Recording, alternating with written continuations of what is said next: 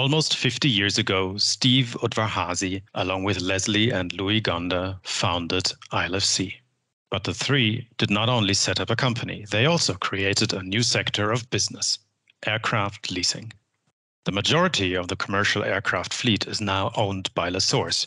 The concept has proven to be overwhelmingly successful. Someone at one of Steve's biggest suppliers of aircraft remembers the early days. Steve wanted to buy some 310s, and I was intrigued. A leasing company buying new aircraft, wide-body aircraft, on speculation. Well, that's how Steve opened up the entire leasing market and opened up an opportunity for new aircraft for a lot of companies, airline companies that otherwise never were able to afford new aircraft. I think the industry can really thank him a lot for that. I would actually say his biggest achievement was actually founding the aircraft leasing industry in 1973 and his influence in product design, and that started way back in the early years. I'm sure there are many airlines around the world who owe their existence to Steve Hazy and will be pleased that Steve was around when they needed him to do a deal. For Hazy, aviation was more than just a business or even a passion. It was a symbol of freedom, as he once called it. He grew up in communist Hungary, and it was clear from very early on that his family wanted to escape to the US. His love for aviation was also the driving force behind his business ventures.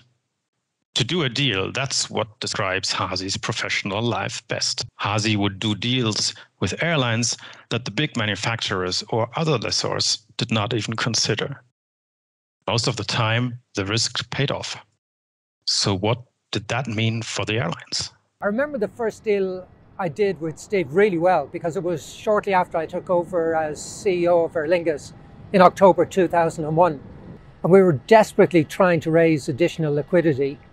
But to be honest, very few people gave us a chance of survival and therefore didn't want to talk to us. And then in stepped Steve. We did a deal with him on a sale and leaseback on a few Boeing 737-500s. But I can remember him saying to me as we shook hands and before he headed back on his way across the Atlantic that he hoped I would remember the deal. And boy, has he reminded me of it ever since. When you try to find out why Steve Hazy has been so successful, the two factors that come up the most are dedication and detailed knowledge of aircraft and airlines. Steve's success is born from one fundamental fact, and that is his absolute passion for airplanes and for the airlines that we serve. That has given rise to his encyclopedic, truly encyclopedic knowledge of the aircraft and of the airlines themselves. And finally, his knowledge and his experience in geography. He knows city pairs, he knows distances, and he can equate them to aircraft types. Pilot, dealmaker, airline rescuer, avid OAG reader, there are many attributes that describe Steve Hazy's life. Oh, and John Leahy has one more. About 15 years ago, in a newspaper article, somebody referred to him as the godfather of the industry. He pretended not to like it, although I think secretly quite enjoys it. But it's true. He is the godfather of the industry. Godfather or not, Steve Hazy left ILFC in 2010, but of course it did not take long for Hazy to resurface with a new company, Air Lease Corporation, set up the same year, going public the next, and now again one of the big players. But aircraft leasing is not the only thing that Hazy has contributed to the industry.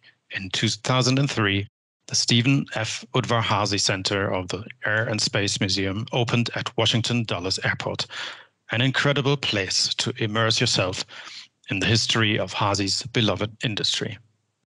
Before we ask Steve on stage, some last comments from a few friends. It's been an absolute blast. We've had a great time, and I hope we have many, many more years together. Congratulations, Steve, on this award. And congratulations, Chris, for putting up with Steve and the rest of us in this industry for all those many years.